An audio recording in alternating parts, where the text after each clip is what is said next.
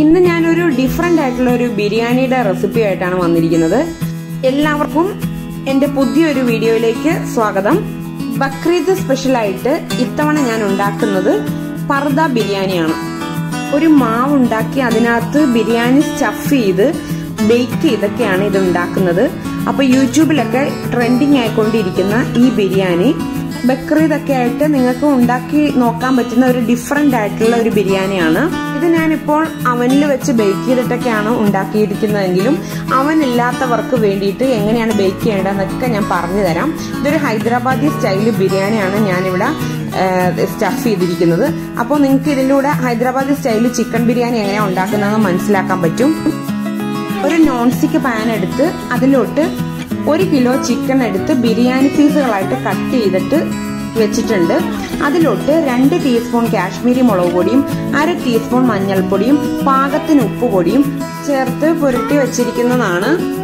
ഞാൻ ചിക്കൻ വാങ്ങിയപ്പോൾ പച്ചയ്ക്ക് നേരിട്ടെടുത്ത് വെക്കണ്ടെന്ന് വിചാരിച്ചിട്ട് ഇത്രയും ഇൻഗ്രീഡിയൻസ് ചേർത്ത് ഞാൻ ഒന്ന് ജസ്റ്റ് പുരട്ടി വെച്ചതേ ഉള്ളൂ. നിങ്ങൾ മാരിനേറ്റ് ചെയ്യുമ്പോൾ നേരത്തെ തന്നെ ഈ മുളക് പൊടി മഞ്ഞൾപ്പൊടി ഉപ്പും പുരട്ടി വെക്കേണ്ട ആവശ്യമില്ല. ബാക്കി എല്ലാ ഇൻഗ്രീഡിയൻസും കൂടെ ഇനി പറയുന്നുണ്ട്, അതെല്ലാം കൂടെ ഒന്നിച്ച് മാരിനേറ്റ് ചെയ്ത് വെച്ചാൽ മതി. ഇവിടെ ഒരു മിക്സിയുടെ ബൗളെടുത്ത് 8 പച്ചമുളകും 10 വെളുത്തുള്ളിയും കൂടി ഒന്ന് ജസ്റ്റ് ക്രഷ് ചെയ്തെടുക്കാൻ ഞാൻ പോവാണ്. ഇതിന്റെ കൂടെ ഒരു 2 ഇഞ്ച് കഷ്ണം ഇഞ്ചിയും കൂടി നിങ്ങൾ ചേർത്ത് കൊടുത്തോളുക. ഇഞ്ചിയുടെ പേസ്റ്റ് ഇല്ലാത്തവർ, എൻ്റെ കയ്യിൽ ഇഞ്ചിയുടെ പേസ്റ്റ് ഉള്ളതുകൊണ്ട് ഞാനത് പിന്നീട് സെപ്പറേറ്റ് ആണ് ചേർക്കുന്നത്. ഇനി ഇതിലോട്ട് 1/4 കപ്പ് കട്ട തൈരാണ് ചേർത്ത് കൊടുക്കുന്നത്. അധികം പുളിയില്ലാത്ത തൈര് ചേർത്ത് കൊടുക്കുക, ചെറിയൊരു പുളി ഉണ്ടെങ്കിലും കുഴപ്പമില്ല. ഇനി ഇതിലോട്ട് ചോപ്പ് ചെയ്ത് വെച്ചിരിക്കുന്ന 1 കപ്പ് മല്ലിയിലയാണ് ഞാൻ ചേർത്ത് കൊടുക്കുന്നത്. ഈ മല്ലിയില ഇതിൽ നിർബന്ധമാണ്. ഇനി നമുക്ക് പച്ചമുളകും വെളുത്തുള്ളിയും കൂടെ അരച്ച് വെച്ചിരിക്കുന്നത് ചേർത്ത് കൊടുക്കാം. ഞാനിവിടെ ഇഞ്ചി സെപ്പറേറ്റ് ആണ് ചേർത്ത് കൊടുക്കുന്നത്. ഇങ്ങനെ ഇഞ്ചിയുടെ പേസ്റ്റ് ചേർത്ത് കൊടുക്കുകയാണെങ്കിൽ ഒരു 1.5 ടീസ്പൂൺ ഇഞ്ചിയുടെ പേസ്റ്റ് ചേർത്ത് കൊടുക്കുക. അല്ലെങ്കിൽ പച്ചമുളകും വെളുത്തുള്ളിയുടെയും കൂടെ 2 ഇഞ്ച് കഷ്ണം ഇഞ്ചി അരച്ചിട്ട് ചേർത്താലും മതി. ഇത് ഞാൻ നേരത്തെ പറഞ്ഞായിരുന്നല്ലോ, ഹൈദരാബാദി സ്റ്റൈലിൽ ചിക്കൻ ബിരിയാണിയാണ് ഞാൻ ഇതിനകത്ത് സ്റ്റഫ് ചെയ്യുന്നത്. അപ്പോൾ ഞാൻ ഹൈദരാബാദി ബിരിയാണി മസാല വീട്ടിൽ പൊടിച്ചു വെക്കാറുണ്ട്. അതിൽ നിന്ന് 1.5 ടീസ്പൂൺ ഹൈദരാബാദി ബിരിയാണി മസാലയാണ് ഇപ്പോൾ ഇതിലോട്ട് ചേർത്ത് കൊടുത്തിരിക്കുന്നത്. അപ്പോൾ ഈ മസാല എങ്ങനെയാണ് ഉണ്ടാക്കുന്നത് എന്നുള്ള ഒരു വീഡിയോ ഞാൻ ഇതിനു മുമ്പ് ചെയ്തിട്ടുണ്ട്. അതിന്റെ ലിങ്ക് ഇതിന്റെ ഡിസ്ക്രിപ്ഷൻ ബോക്സിൽ ഞാൻ കൊടുക്കുന്നതായിരിക്കും. ഇനി അത് നോക്കാനായിട്ട് ബുദ്ധിമുട്ടുള്ളവർക്ക് വേണ്ടി ഇതിന്റെ ഇൻഗ്രീഡിയൻസ്, ഈ ഹൈദരാബാദി ബിരിയാണി മസാലയുടെ ഇൻഗ്രീഡിയൻസ് ഞാൻ ഡിസ്ക്രിപ്ഷൻ ബോക്സിൽ എഴുതി കൊടുക്കുന്നതായിരിക്കും, അതും നോക്കുക. അപ്പോൾ ഹൈദരാബാദി ബിരിയാണി മസാല ഇല്ലാത്തവർക്ക് നമ്മുടെ വീട്ടിലുള്ള സാദാ ഗരം മസാല 1 ടീസ്പൂണും 1 ടീസ്പൂൺ ഷാജീര പൊടിച്ചതും കൂടിയാണ് ചേർത്ത് കൊടുക്കേണ്ടത്. ഹൈദരാബാദി ബിരിയാണി മസാലയുടെ ആ ഒരു ഫ്ലേവർ കിട്ടണമെങ്കിൽ ഷാജീരകം നിർബന്ധമാണ്. അപ്പോൾ മനസ്സിലായി കാണുമല്ലോ. എന്തെങ്കിലും സംശയം ഉണ്ടെങ്കിൽ കമന്റിലൂടെ ചോദിക്കുക. ഇനി ഇതിലോട്ട് ചേർത്ത് കൊടുക്കേണ്ട 1 ടീസ്പൂൺ കുരുമുളക് പൊടിയാണ്, അതുകൂടി ചേർത്ത് കൊടുത്തിട്ടുണ്ട്. ഫസ്റ്റ് തന്നെ ഞാൻ 2 ടീസ്പൂൺ മുളക് പൊടി ചേർത്ത് കൊടുത്തിട്ടുണ്ടായിരുന്നല്ലോ ചിക്കനിലോട്ട്. അപ്പോൾ ഇപ്പം ഞാൻ ചേർത്ത് കൊടുക്കുന്ന 1 ടീസ്പൂൺ മുളക് പൊടിയും കൂടിയാണ്. അപ്പം മുളക് പൊടിയുടെ അളവ് നിങ്ങൾ എരിവിനനുസരിച്ച് ചേർത്ത് കൊടുത്തോളുക. ഓൾറെഡി ഇതിനകത്ത് പച്ചമുളകും കുരുമുളക് പൊടിയും ചേർത്തിട്ടുണ്ട്. അപ്പം നിങ്ങൾ ഒരു 3 ടീസ്പൂൺ മുളക് പൊടി ചേർത്ത് കൊടുത്തിട്ട് ബാക്കി പച്ചമുളകും കുരുമുളക് പൊടിയും വെച്ചിട്ട് ഇതിന്റെ എരിവ് അഡ്ജസ്റ്റ് ചെയ്യുക. ഇനി ഇതിലോട്ട് 1 കപ്പ് പുതിനയുടെ ഇല അടർത്തിയതാണ് ചേർത്ത് കൊടുക്കുന്നത്. ഹൈദരാബാദി ബിരിയാണി ഉണ്ടാക്കുമ്പോൾ നല്ല ഫ്രഷ് ആയിട്ടുള്ള മല്ലിയിലയും പുതിനയും ഓരോ കപ്പ് വീതം ചേർത്ത് കൊടുക്കുക എന്നുള്ളത് നിർബന്ധമായിട്ടുള്ള കാര്യമാണ്. ഇതാരും സ്കിപ്പ് ചെയ്യാൻ പാടില്ല. അടുത്തതായി ചേർത്ത് കൊടുക്കാൻ പോകുന്നത് വലിയ 2 സവാള നീളത്തിൽ കനം കുറച്ച് അരിഞ്ഞിട്ട് എണ്ണയിലിട്ട് പൊരിച്ച് ബ്രൗൺ കളറിൽ എടുത്തിരിക്കുന്നതാണിത്. ഇതുകൂടി ചേർത്ത് കൊടുക്കുക. സവാള പൊരിച്ചു കോരിയ എണ്ണയിലോട്ട് തന്നെ ഞാൻ കുറച്ച് മല്ലിയിലയും പുതിനയും കൂടെ പൊരിച്ചു കോരി വെച്ചിട്ടുണ്ടായിരുന്നു. അത് ആണ് ഇപ്പം നിങ്ങൾ കണ്ടത് ഈ പാത്രത്തിൽ. അത് നിങ്ങൾ നോക്കണ്ട, ഫ്രഷ് ആയിട്ടുള്ള മല്ലിയിലയും പുതിനയും തന്നെ നിങ്ങൾ ചേർത്ത് കൊടുത്താൽ മതി. മല്ലിയിലയും പുതിനയും പൊരിച്ചു കോരി എടുക്കണമെന്ന് യാതൊരു നിർബന്ധവും ഇല്ല. ഇനി ഇതിലേക്ക് പാകത്തിന് ഉപ്പ് ചേർത്ത് കൊടുക്കുക. ഞാൻ ഇപ്പോൾ തിരുമ്മി കൊടുക്കുന്നത് നിങ്ങൾ നോക്കണ്ട, നിങ്ങൾ ഇനി കുറച്ച് ഇൻഗ്രീഡിയൻസും കൂടി ചേർത്ത് കൊടുക്കാനുണ്ട്. അതെല്ലാം കൂടി ഒന്നിച്ച് തിരുമ്മി കൊടുത്താൽ മതി കേട്ടോ. അപ്പോൾ അത് ഞാൻ പറഞ്ഞു തരാം. ഇനി ഇതിലേക്ക് 2 വലിയ നാരങ്ങയുടെ നീരും ഒരു 3 ടേബിൾ സ്പൂൺ നെയ്യും കൂടിയാണ് ചേർത്ത് കൊടുക്കുന്നത്. ഈ നെയ്യും കൂടി ചേർത്ത് കൊടുത്തപ്പോൾ മാരിനേറ്റ് ചെയ്ത് വെക്കാനുള്ള എല്ലാ ഇൻഗ്രീഡിയൻസും ആയി കഴിഞ്ഞു. അപ്പോൾ എല്ലാ ഇൻഗ്രീഡിയൻസും കൂടെ ചേർത്ത് കൊടുത്തിട്ട് ഒന്നിച്ച് നിങ്ങൾ തിരുമ്മി പിടിപ്പിച്ച് ഒരു 6 മണിക്കൂറെങ്കിലും മിനിമം മാരിനേറ്റ് ചെയ്ത് ഫ്രിഡ്ജിൽ വെക്കുക. ഓവർനൈറ്റ് മാരിനേറ്റ് ചെയ്ത് വെക്കാൻ പറ്റുമെങ്കിൽ ഏറ്റവും നല്ലത്. അപ്പോൾ എല്ലാ ഇൻഗ്രീഡിയൻസും ചേർത്ത് കൊടുത്തതിന് ശേഷം ഉപ്പും എരിവും ഒക്കെ പാകമാണോ നോക്കിയതിന് ശേഷം വേണം നിങ്ങളൊരു എയർ ടൈറ്റ് കണ്ടെയ്നറിലാക്കിയിട്ട് ഫ്രിഡ്ജിൽ വെക്കാനായിട്ട്. ഇങ്ങനെ ഓവർനൈറ്റ് മാരിനേറ്റ് ചെയ്ത് വെച്ച ഈ ചിക്കൻ പിറ്റേന്ന് എടുത്ത് നമ്മൾ അടുപ്പിൽ വെച്ച് മീഡിയം ഫ്ലെയിമിൽ വേവിക്കുക. വേവിക്കുമ്പോൾ കുറച്ച് കഴിയുമ്പോൾ തന്നെ ഈ തൈരിൻ്റെയും ചിക്കൻ്റെ ഒക്കെ വെള്ളം ഇങ്ങോട്ട് ഊർന്നു വന്നിട്ട് നല്ലപോലെ വെള്ളം വരും. ആ വെള്ളം ഒന്ന് വറ്റിച്ച പോലെ എടുക്കുക, ഈ പരുവത്തിൽ. അപ്പോൾ വെന്തിട്ടൊക്കെ ഉണ്ടാവും. അപ്പോൾ ഈ ഗ്രേവി ഇനി സൈഡിൽ മാറ്റി വെക്കാം. അത് ഞാൻ കാണിച്ചു തരേണ്ട ആവശ്യമില്ല, ജസ്റ്റ് ആ വെള്ളമൊക്കെ വറ്റിച്ച് ചിക്കൻ വേവിച്ച് വെക്കുന്നതേ ഉള്ളൂ. ഇനി നമുക്ക് റൈസ് പ്രിപ്പയർ ചെയ്യാനായിട്ട് ഇതേപോലെയുള്ള ഒരു ചെരുവത്തിൽ വെള്ളമെടുത്ത്, വെള്ളത്തിന് പ്രത്യേകിച്ച് അളവൊന്നുമില്ല, കാരണം കൂടുതൽ വെള്ളത്തിൽ വേവിച്ച് ഊറ്റിയെടുക്കുവാണ് ഇത് ചെയ്യുന്നത്. ഇതിലോട്ട് 2 ബേ ലീഫും ഒരു 8 ഗ്രാമ്പു 8 ഏലക്കയും ഒരു 10 കുരുമുളക് അല്ലെങ്കിൽ 1 ടീസ്പൂൺ കുരുമുളകും ഒരു 2 ഇഞ്ച് കഷ്ണം കറുവാപ്പട്ടയും ഒരു തക്കോലവും ഇട്ട് നല്ലതുപോലെ തിളപ്പിക്കുക. ഇതേപോലെയുള്ള ബസ്മതി അരി, നീളത്തിലുള്ള ബസ്മതി അരി ഉണ്ടെങ്കിൽ അത് എടുത്തോളുക. എൻ്റെ കയ്യിൽ ചെറുതേ ഉണ്ടായിരുന്നുള്ളൂ, അതുകൊണ്ടാണ് ഞാൻ അത് വെച്ചുണ്ടാക്കിയത്. ഹൈദരാബാദി ബിരിയാണിക്ക് എന്നും നീളത്തിലുള്ള ബസ്മതി അരിയാണ് നല്ലത്. 3 ഗ്ലാസ് അരിയാണ് ഞാൻ എടുത്തു വെച്ചിരിക്കുന്നത്, അതായത് 3/4 കിലോയോളം ഉണ്ടാവും അരി. ഈ അരി നല്ലപോലെ കഴുകി വാരി ഒരു 10 മിനിറ്റ് കുതിർത്ത് വെക്കുക. അതിനുശേഷം തിളച്ചുകൊണ്ടിരിക്കുന്ന വെള്ളത്തിലോട്ട് ഇട്ടിട്ട് പകുതി വേവിൽ തിളപ്പിച്ച് ഊറ്റിയെടുക്കുക. പകുതി വേവിലായിരിക്കണം തിളപ്പിച്ച് ഊറ്റിയെടുക്കുന്നത്, അതായത് അധികം വെന്ത് പോകാനായിട്ട് പാടില്ല, പ്രത്യേകം ശ്രദ്ധിക്കുക. അപ്പോൾ അത് ഞാൻ നിങ്ങൾക്ക് കാണിച്ചു തരേണ്ട ആവശ്യമില്ല. ഇങ്ങനെ അരിപ്പയിലോട്ട് ഞാനിപ്പോൾ ഇത് ഊറ്റി വെക്കാൻ പോവുകയാണ്. അപ്പോൾ ഇവിടെ ചോറും റെഡിയായിട്ടുണ്ട്, മസാലയൊക്കെ റെഡിയായിട്ടുണ്ട്. ഇനി നമുക്ക് പർദ ഉണ്ടാക്കിയെടുക്കണ്ടേ? ഈ പർദ ഉണ്ടാക്കിയെടുക്കുന്നത് എങ്ങനെയാണെന്ന് വെച്ചാൽ അത് ഞാൻ പറഞ്ഞു തരാം. ആദ്യമായിട്ട് നമുക്കൊരു ബൗളെടുത്ത് അതിലോട്ട് 1 ടീസ്പൂൺ ഇൻസ്റ്റൻറ്റ് ഈസ്റ്റും 1 ടീസ്പൂൺ പഞ്ചസാരയുമാണ് ഞാൻ ചേർത്ത് കൊടുക്കുന്നത്. ഇൻസ്റ്റൻറ്റ് ഈസ്റ്റ് ഇല്ലാത്തവർക്ക് ഡ്രൈ ഈസ്റ്റ് ആണെങ്കിലും എടുത്താൽ മതി. ഡ്രൈ ഈസ്റ്റ് ആണ് എടുക്കുന്നതെങ്കിൽ 1 ടീസ്പൂൺ ഡ്രൈ ഈസ്റ്റും 1 ടീസ്പൂൺ പഞ്ചസാരയും 3 ടേബിൾ സ്പൂൺ വെള്ളവും കൂടി ചേർത്ത് ഒരു 10 മിനിറ്റ് പൊങ്ങാനായിട്ട് വെക്കുക, മിക്സ് ചെയ്തിട്ട്. ഇനി ഇതേപോലത്തെ ഒരു മിക്സിംഗ് ബൗൾ എടുത്ത് അതിലോട്ട് 3 കപ്പ് മൈദ ചേർത്ത് കൊടുക്കാം. 3 കപ്പ് മൈദയ്ക്കകത്തോട്ട് ഡ്രൈ ഈസ്റ്റ് ചേർത്തവർ ആ പൊങ്ങി വന്ന ആ ഈസ്റ്റില്ലേ അത് ചേർത്ത് കൊടുക്കുക. ഞാനിപ്പോൾ ഇൻസ്റ്റൻറ്റ് ഈസ്റ്റും പഞ്ചസാരയും കൂടിയാണ് ഡയറക്റ്റ് ചേർത്ത് കൊടുത്തിരിക്കുന്നത്. പാകത്തിന് ഉപ്പ്, അതായത് ഒരു 1/2 ടീസ്പൂൺ ഉപ്പും ചേർത്ത് കൊടുത്ത് ഇത് നല്ലപോലെ ഒന്ന് കൈകൊണ്ട് മിക്സ് ചെയ്തെടുക്കാം. മിക്സ് ചെയ്തതിന് ശേഷം ഇതിലോട്ട് നമുക്ക് 1 കപ്പ് വെള്ളം എടുത്ത്, നോർമൽ വാട്ടർ 1 കപ്പ് എടുത്ത് അത് കുറച്ച് വീതം ചപ്പാത്തിക്ക് കുഴയ്ക്കുന്ന പോലെ കുഴച്ചെടുക്കുക. ആദ്യം ഈ 1 കപ്പ് ചേർത്തൊന്ന് മിക്സ് ചെയ്ത് നോക്കുക. എന്നിട്ട് വെള്ളം വേണമെങ്കിൽ ഒരു 1/4 കപ്പും കൂടി ചേർത്ത് കൊടുക്കുക. 3 കപ്പ് പൊടിക്ക് 1/4 കപ്പ് വെള്ളമാണ് ഏകദേശം വേണ്ടത്. അത് നിങ്ങൾ നോക്കിയിട്ട് ചേർത്ത് കൊടുത്തോളുക. അങ്ങനെ ചേർത്ത് ഒരുവിധം ഒന്ന് കുഴഞ്ഞു വരുമ്പോൾ ഇതിലോട്ട് 2 ടീസ്പൂൺ ഒലിവ് ഓയിൽ ചേർത്ത് കൊടുക്കുക. ഒലിവ് ഓയിൽ ചേർത്ത് കൊടുക്കണമെന്ന് യാതൊരു നിർബന്ധവും ഇല്ല. സൺഫ്ലവർ ഓയിൽ ഉണ്ടെങ്കിൽ അത് ചേർത്ത് കൊടുത്താലും മതി. ഒന്നുമില്ലെങ്കിൽ 2 ടീസ്പൂൺ നെയ്യ് ചേർത്ത് കൊടുത്താലും മതി. അതുകൂടി ചേർത്ത് നല്ലതുപോലെ കൈകൊണ്ട് ഒന്ന് കുഴച്ച് നമുക്ക് ഇതൊരു 2 മണിക്കൂറോളം മിനിമം പൊങ്ങാനായിട്ട് വെക്കുക. മാക്സിമം 4 മണിക്കൂർ അത്ര പൊങ്ങാനായിട്ട് വെക്കുക. നല്ല തണുപ്പുള്ള സമയങ്ങളിലാണെങ്കിൽ 4 മണിക്കൂറിൻ്റെയൊക്കെ ആവശ്യമുള്ളൂ. അപ്പോൾ നോർമലി ഒരു 3 മണിക്കൂർ കൊണ്ടൊക്കെ പൊങ്ങി വരും. ഇതിപ്പോൾ നല്ലപോലെ കുഴഞ്ഞു വന്നിട്ടുണ്ട്. ഇനി ഇതൊരു നനഞ്ഞ തുണി കൊണ്ട് കവർ ചെയ്ത് വെച്ചിട്ട് പൊങ്ങാനായിട്ട് വെക്കുക. ഈസ്റ്റൊക്കെ ഉപയോഗിക്കുമ്പോൾ നല്ല ഫ്രഷ് ആണോന്ന് ചെക്ക് ചെയ്തിട്ട് വേണം ഉപയോഗിക്കാൻ കേട്ടോ, അല്ലെങ്കിൽ പൊങ്ങി വരില്ല. ഇപ്പം ഇത് 3 മണിക്കൂറിന് ശേഷം നല്ലതുപോലെ പൊങ്ങി വന്നിട്ടുണ്ട്. ഇതിനി നമുക്ക് പരത്തിയെടുക്കുകയാണ് ചെയ്യേണ്ടത്.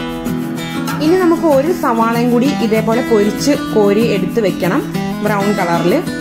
വലിയൊരു സവാളയാണ് കനം കുറച്ച് നീളത്തിൽ അരിഞ്ഞിട്ട് പൊരിച്ചെടുത്ത് വെച്ചിരിക്കുന്നത്. ഇത് ലെയർ ചെയ്യുമ്പം ഇടയ്ക്ക് ഇടാൻ വേണ്ടിയിട്ടാണ്. അത് സൈഡിൽ മാറ്റി വെക്കുക. ഇനി പർദ ബിരിയാണി ഉണ്ടാക്കാനായിട്ട് വേണ്ടുന്നത് ഇതേപോലെയുള്ള ഒരു ഗ്ലാസ് ബൗൾ എടുക്കുക. ഇതേപോലത്തെ ഒരു ഷേപ്പിലുള്ള ബൗളായിരിക്കണം. ഞാനിപ്പം ഈ ബിരിയാണി ഒരു 4-5 പേർക്ക് കഴിക്കാവുന്ന രീതിയിലുള്ള പർദ ബിരിയാണിയാണ് ഉണ്ടാക്കുന്നത്. അപ്പോൾ അത് ഈ ഒരു വലിപ്പത്തിലുള്ള എടുത്തേ ഉള്ളൂ. ഇതിലും ചെറുതാണേലും കുഴപ്പമില്ല. ഇങ്ങനെ അടിവശം ഉരുണ്ടിരിക്കുന്ന ടൈപ്പിലുള്ള ബൗളായിരിക്കണം നമ്മൾ ചൂസ് ചെയ്യുന്നത്. ഇത് ബേക്ക് ചെയ്യാനുള്ളതുകൊണ്ട് തന്നെ അവൻ സേഫ് ആയിട്ടുള്ള ബൗൾ എടുക്കുക, അല്ലെങ്കിൽ പൊട്ടിപ്പോകും. അതുകൊണ്ട് നല്ല പോലെ മൈക്രോവേവിലോ അല്ലെങ്കിൽ OTGയിലൊക്കെ വെക്കുന്ന സേഫ് ആയിട്ടുള്ള രീതിയിലുള്ള ബൗൾ എടുക്കുക. ഇതിലോട്ട് ഞാൻ കുറച്ച് കറുത്ത എള്ളാണ് വിതറി കൊടുത്തിരിക്കുന്നത്. അത് തികച്ചും ഓപ്ഷണലാണ്, ഭംഗിക്ക് വേണ്ടി മാത്രമാണ്. ഈ പർദ ബിരിയാണി റെഡിയായി വരുമ്പോൾ ഒരു ഭംഗി കിട്ടും എള്ളുണ്ടെങ്കിൽ. അപ്പൊ അതൊക്കെ ഞാൻ നിങ്ങൾക്ക് കാണിച്ചു തരാം. ഇനി ഇതേപോലെയുള്ള ഒരു സർഫസിലോട്ട് കുറച്ച് മൈദ വിതറിയിട്ട് ആ കുഴച്ചു വെച്ചിരിക്കുന്ന മാവ് നമുക്കൊന്ന് നല്ലതുപോലെ വട്ടത്തിൽ ഒരു 1/4 ഇഞ്ച് കനത്തിൽ പരത്തിയെടുക്കാം. അങ്ങനെ പരത്തിയെടുത്തതിന് ശേഷം ആണ് ഇനി പർദ ബിരിയാണി ദം ചെയ്യാൻ വേണ്ടി സെറ്റ് ചെയ്യുന്നത്. അപ്പൊ അതൊക്കെ എങ്ങനെയാണെന്ന് കാണിച്ചു തരാം. ആദ്യം ഇങ്ങനെ 1/4 ഇഞ്ച് കനത്തിൽ പരത്തിയെടുക്കുവാണ്. നല്ല നേരിയതായിട്ട് ഒരിക്കലും പരത്താൻ പാടില്ല. അപ്പൊ നമുക്ക് ഇതിനകത്തോട്ട് ഇറക്കി വെക്കുമ്പോഴൊക്കെ കീറി വരും. അങ്ങനെ ഈ വട്ടത്തിൽ പരത്തി വെച്ചിട്ടുണ്ട്. അത് നിങ്ങൾ എടുക്കുന്ന ബൗളിന് അനുസരിച്ചിരിക്കും എത്രത്തോളം വട്ടം വേണം എന്നുള്ളത്. എന്നിട്ട് ഈ പരത്തി വെച്ചിരിക്കുന്ന ആ മാവ് ഈ ബൗളിന്റെ മുകളിലോട്ട് ഇങ്ങോട്ട് വിരിച്ചിടുക. വിരിച്ചിട്ട് അകവശം കൈ കൊണ്ടിങ്ങനെ പതുക്കെ ഒന്ന് പ്രസ് ചെയ്ത് കൊടുക്കുക. ഭയങ്കര നേരിയതായിട്ട് പരത്തി കഴിഞ്ഞാൽ ഇങ്ങനെ വിരിച്ചിങ്ങോട്ട് ഇടുമ്പോഴൊക്കെ കീറിപ്പോവും. പിന്നെ അതുകൊണ്ടാണ് ഒരു 1/4 ഇഞ്ച് കനത്തിൽ പരത്താൻ പറഞ്ഞത്. ഇനി ഇതിലോട്ട് കൈകൊണ്ട് പതുക്കെ സൈഡിലൊക്കെ ഒന്ന് പ്രസ് ചെയ്തൊക്കെ കൊടുത്ത് ഈ ബൗളിന്റെ ഷേപ്പിൽ തന്നെ ആക്കിയെടുക്കുക. നിങ്ങൾക്ക് ഹൈദരാബാദി ബിരിയാണി തന്നെ ഇതിൽ ദം ചെയ്യണമെന്ന് യാതൊരു നിർബന്ധവും ഇല്ല. ഏത് ബിരിയാണിയും ഇതേപോലെ ഉണ്ടാക്കിയെടുക്കാൻ പറ്റും. പക്ഷെ ഹൈദരാബാദി ബിരിയാണി ഇങ്ങനെ ഈ രീതിയിൽ ചെയ്തെടുത്തിട്ട് നല്ല അടിപൊളി ടേസ്റ്റ് ആയിരുന്നു. അപ്പോൾ ഇവിടെ റൈസ് റെഡി ആയിട്ടുണ്ട്, മസാല റെഡി ആയിട്ടുണ്ട്, സവാള പൊരിച്ചു കോരിയത് റെഡി ആയിട്ടുണ്ട്. അപ്പൊ ഇതെല്ലാം സൈഡിൽ നിരത്തി വെക്കുക. ഇനി ഇതൊന്നും നമുക്ക് സെറ്റ് ചെയ്തെടുക്കാം. അതെങ്ങനെയാണെന്ന് നമുക്ക് നോക്കാം. ആദ്യം നമുക്ക് ഇതിലോട്ട് കുറച്ച് സവാള പൊരിച്ചു കോരിയത് വിതറുക. കാഷ്യൂം കിസ്മിസും ഒക്കെ പൊരിച്ചു കോരിയതും വേണമെങ്കിൽ ചേർത്ത് കൊടുക്കാം കേട്ടോ ഇതിനകത്തോട്ട് സവാളയുടെ ഒപ്പം. ഇനി ഇതിലോട്ട് റൈസാണ് നമ്മൾ ചേർത്ത് കൊടുക്കുന്നത്. പകുതി വേവില് വേവിച്ചെടുത്തിരിക്കുന്ന റൈസാണ്. അതുകൊണ്ട് തന്നെ അതിങ്ങനെ ഒരു ലെയർ ചേർത്ത് കൊടുക്കാം. ഇനി ഈ റൈസിന്റെ മുകളിലോട്ട് നമുക്ക് ആ ചിക്കൻ മസാല ചേർത്ത് കൊടുക്കാം. ഏത് ബിരിയാണി വെച്ചും ഇങ്ങനെ പർദ ബിരിയാണി ആക്കി എടുക്കാൻ പറ്റുമെന്ന് ഞാൻ പറഞ്ഞെങ്കിലും ഈ ഹൈദരാബാദി ബിരിയാണി വെച്ച് തന്നെ നിങ്ങളൊന്ന് പർദ സ്റ്റൈലിൽ ഉണ്ടാക്കിയെടുക്കാൻ പറ്റുമെങ്കിൽ അതാണ് ഏറ്റവും നല്ലത്. നിങ്ങൾ സാധാ ബിരിയാണി എന്നും കഴിക്കുന്നതൊക്കെ അല്ലേ, ഒരു ഡിഫറെൻ്റ് ആയിട്ടുള്ള ഒരു ബിരിയാണി ഇത്തവണ നിങ്ങളൊന്ന് ട്രൈ ചെയ്ത് നോക്കുക. കാരണം ഈ മസാലയ്ക്ക് ഒരു പ്രത്യേക ഫ്ലേവർ തന്നെയുണ്ട്. അതുപോലെ ഈ ഫ്രൈഡ് അണിയൻ ചേർത്ത് കൊടുക്കുന്ന സമയത്ത് തന്നെ നിങ്ങൾക്ക് ഫ്രഷ് മല്ലിയിലയും പുതിനയും കുറച്ച് പിച്ചിട്ട് ഇതിന്റെ മുകളിലോട്ട് ചേർത്ത് കൊടുക്കാം കേട്ടോ, ഈ മസാലയൊക്കെ ലെയർ ചെയ്യുന്ന സമയത്ത്. പിന്നെ 2 ടേബിൾ സ്പൂൺ നെയ്യ് വെച്ച് ഓരോ ലെയറിലും ചേർത്ത് കൊടുക്കാം. അതുമാത്രമല്ല കുങ്കുമപ്പൂ ഹൈദരാബാദി ബിരിയാണിയിൽ ചേർത്ത് കൊടുക്കുന്ന ഒരു ഐറ്റമാണ്.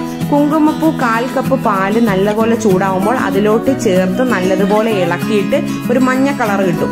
ആ മഞ്ഞ കളറിലുള്ള കുങ്കുമപ്പൂ പാലോടുകൂടി ഇതിന്റെ മുകളിലോട്ട് തളിച്ചു കൊടുക്കുക. അപ്പോൾ ഒറിജിനൽ ഹൈദരാബാദി ബിരിയാണി നിങ്ങൾക്ക് കിട്ടും. അപ്പൊ അതും ഒരു ചേർത്ത് കൊടുക്കാൻ പറ്റുന്നവരൊക്കെ ചേർത്ത് കൊടുക്കുക. പിന്നെ ഹൈദരാബാദി ബിരിയാണി മസാലയുടെ കാര്യത്തിൽ നിങ്ങൾ ഒട്ടും കൺഫ്യൂഷൻ ആവേണ്ട ആവശ്യമില്ല. ഈ ഷാജീര എന്ന് പറയുന്ന ഇൻഗ്രീഡിയന്റ് ഏത് കടകളിലും ഇപ്പം മേടിക്കാൻ കിട്ടും, ഏത് സൂപ്പർ മാർക്കറ്റിലും. ആകെ കൂടി ഈ ഹൈദരാബാദി ബിരിയാണി മസാല ഉണ്ടാക്കുമ്പോൾ ബ്ലാക്ക് കാഡമമാണ് നമുക്ക് കിട്ടാതെ പോകുന്നത്, അതായത് കറുത്ത ഏലക്ക. ആ കറുത്ത ഏലക്ക എന്ന് പറയുന്നത് ഇവിടെ ഇപ്പം എറണാകുളത്ത് ലുലുവിലൊക്കെ വാങ്ങാൻ കിട്ടും. അങ്ങനെ നിങ്ങൾ ബിരിയാണി സാധനങ്ങൾ കിട്ടുന്ന കടകളിൽ ഒന്ന് അന്വേഷിച്ച് നോക്കുക. കിട്ടുമെങ്കിൽ അതും കൂടി ചേർത്തിട്ട് വേണം ഈ ഹൈദരാബാദി ബിരിയാണിയുടെ മസാല നിങ്ങൾ പൊടിച്ചെടുക്കാനായിട്ട്. ഈ പറഞ്ഞ ഹൈദരാബാദി ബിരിയാണി മസാല ഇതിലോട്ട് ചേർത്ത് കൊടുക്കുമ്പോഴാണ് ഇതൊരു ഒത്തന്റിക് ഹൈദരാബാദി ബിരിയാണി ആവുന്നത്. ഇനി അതും അന്വേഷിച്ച് നിങ്ങൾക്ക് എവിടെയും പോകണ്ട, ഈ ഒരൊറ്റ വീഡിയോ കണ്ടിട്ട് നിങ്ങൾ ഇത് ഉണ്ടാക്കി നോക്കിയാൽ മതി. അപ്പോൾ ഇതിപ്പോൾ ഞാൻ ഹൈദരാബാദി ബിരിയാണി പർദ സ്റ്റൈലിൽ ഉണ്ടാക്കിയെന്നേ ഉള്ളൂ. ഇത് അല്ലാത്ത രീതിയിലും ഉണ്ടാക്കാം. പർദ ബിരിയാണിയൊക്കെ ആക്കിയെടുക്കാനായിട്ട് എന്തെങ്കിലും മടിയുള്ളവർക്കും ബുദ്ധിമുട്ടുള്ളവർക്കും വേണ്ടിയിട്ട് ഞാൻ പറഞ്ഞുതരാം. ഹൈദരാബാദി ബിരിയാണിയുടെ ഈ മസാലയൊക്കെ റെഡിയാക്കി സൈഡിൽ വെക്കുക, അതായത് ഈ ചിക്കൻ മസാല. പിന്നെ റൈസ് പകുതി വേവിൽ തിളപ്പിച്ച് ഊറ്റി അത് മാറ്റി വെക്കുക. പിന്നെ സവാള പൊരിച്ചു കോരി അത് മാറ്റി വെക്കുക. വേറൊരു പാത്രത്തിൽ മല്ലിയിലയും പുതിനയും കുറച്ച് ഫ്രഷ് ആയിട്ട് അതും മാറ്റി വെക്കുക. എന്നിട്ട് നമുക്കിത് എങ്ങനെയാണ് സെറ്റ് ചെയ്യുന്നതെന്നറിയോ? സാധാ രീതിയിലാണെങ്കിൽ നമ്മൾ ഈ മാരിനേറ്റ് ചെയ്ത് വെച്ച ചിക്കൻ നേരിട്ട് ഒരു പാനിലോട്ട് നിരത്തിയിടും. തീ ഓണാക്കരുത്. എന്നിട്ട് അതിൻ്റെ മുകളിൽ പൊരിച്ചു കോരിയ സവാളയും പച്ചയ്ക്കുള്ള മല്ലിയിലയും പുതിനയും കുറച്ച് വിതറുകയും ചെയ്തിട്ട് അതിൻ്റെ മുകളിലോട്ട് പകുതി വേവിച്ച് വെച്ച അരി നിരത്തുക. അരിയല്ല, ചോറ് നിരത്തുക. ചോറ് നിരത്തിയതിനു ശേഷം അതിൻ്റെ മുകളിലോട്ട് പാലിൽ തിളച്ച പാലിലോട്ട് കുങ്കുമപ്പൂ ഇട്ട് ഇളക്കിയിട്ട് അതും കൂടി പതുക്കെ ഒന്ന് തളിച്ചു കൊടുക്കുക. എന്നിട്ട് വീണ്ടും അതിൻ്റെ മുകളിലോട്ട് പൊരിച്ചു കോരിയ സവാളയും മല്ലിയിലയും പുതിനയും കൂടി നിരത്തുക. വീണ്ടും ചോറ് നിരത്തുക. അങ്ങനെ ലെയർ ചെയ്തെടുക്കുക. അതായത് ഇറച്ചി പച്ചയ്ക്കുള്ളത് നേരിട്ട് താഴെ മാത്രമേ ഉണ്ടാവുള്ളൂ, അല്ലാതെ ലെയർ ചെയ്യുന്ന ചോറിൻ്റെ ഇടയ്ക്ക് അത് ഉണ്ടാവാൻ പാടില്ല. എന്നിട്ട് അത് നല്ലതുപോലെ സീൽ ചെയ്തിട്ട് അടുപ്പിൽ വെച്ച് ചെറിയ തീയിൽ വെച്ച് വേവിച്ചെടുക്കുകയാണ് ചെയ്യുന്നത്. അങ്ങനെ വേവിച്ചെടുക്കുമ്പോൾ നമുക്ക് പച്ച ഇറച്ചിയല്ലേ, മാരിനേറ്റ് ചെയ്തുകൊണ്ട് നല്ല സോഫ്റ്റ് ആയിട്ടുണ്ടാവും. കുറച്ച് കഴിയുമ്പോൾ ഒരു 25-30 മിനിറ്റൊക്കെ ചെറിയ തീയിലിട്ട് വേവിക്കുമ്പോൾ 30 മിനിറ്റൊക്കെ ആകുമ്പം മൂടി തുറന്നിട്ട് നമ്മളൊരു കോലും കൊണ്ട് കുത്തി നോക്കുക. കുത്തി നോക്കുമ്പോൾ ആ കോലിൻ്റെ അറ്റത്ത് വെള്ളമയം ഒന്നും ഇല്ലാന്നുണ്ടെങ്കിൽ അത് കുക്കായിട്ടുണ്ട്. അതാണ് അതിൻ്റെ പാകം നോക്കുന്നത്. അപ്പോൾ അത് മറ്റൊരു വീഡിയോ ആയിട്ട് ഞാൻ പിന്നെ വേണം കാണിച്ചു തരാം. നോർമലി ഹൈദരാബാദി ബിരിയാണി ഉണ്ടാക്കുന്ന രീതിയാണ് ഞാൻ ഇപ്പോൾ പറഞ്ഞു തന്നത്.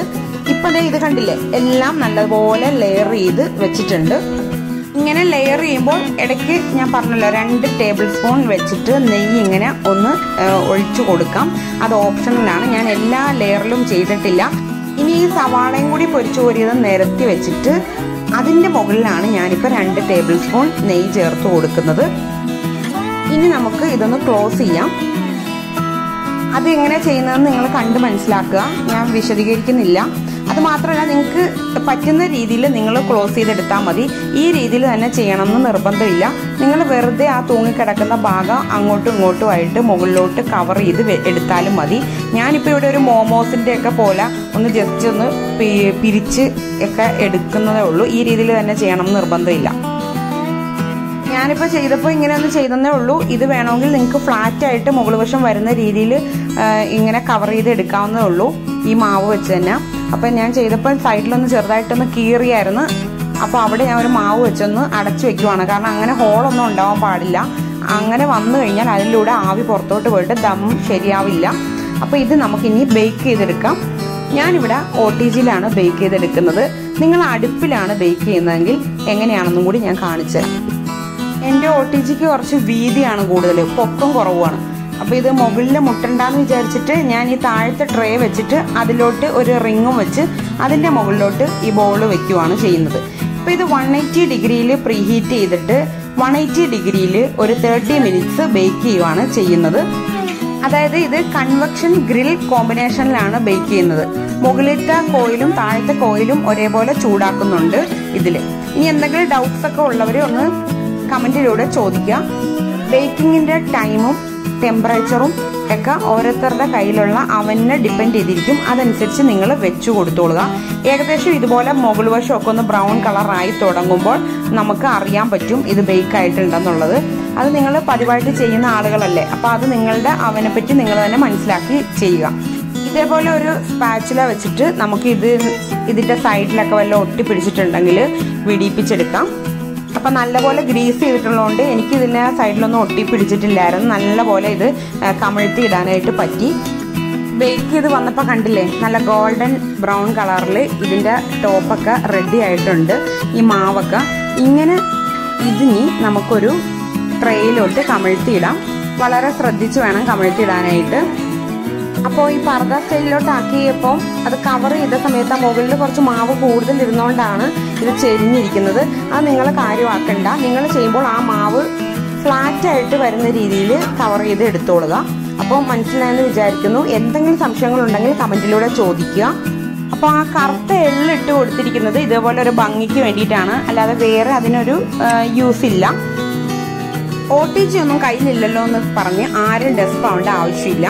OTG ഒന്നും ഇല്ലാത്ത ആളുകൾക്കും ഈ പർദ ബിരിയാണി നല്ലതുപോലെ ഉണ്ടാക്കിയെടുക്കാൻ പറ്റും. അതിനുവേണ്ടി നമ്മുടെ പർദ ബിരിയാണി സെറ്റ് ചെയ്ത് വെച്ചിരിക്കുന്ന ബൗള് ഇറങ്ങിയിരിക്കത്തക്ക രീതിയിലുള്ള ഒരു പാത്രം നിങ്ങൾ എടുക്കുക. അതായത് അലൂമിനിയം ചെരുവോ ആകാം, അല്ലെങ്കിൽ ഇതേപോലെ നോൺ സ്റ്റിക്കിൻ്റെ എന്തെങ്കിലും പാത്രമാകാം. അങ്ങനെ ഏത് പാത്രമാണെങ്കിലും കുഴപ്പമില്ല. നിങ്ങളുടെ കയ്യിലുള്ള ആ ഒരു പാത്രം എടുത്തിട്ട് മൂടി വെച്ച് മീഡിയം ഫ്ലെയിമിൽ 10 മുതൽ 15 മിനിറ്റ് വരെ നിങ്ങളൊന്ന് ചൂടാക്കുക.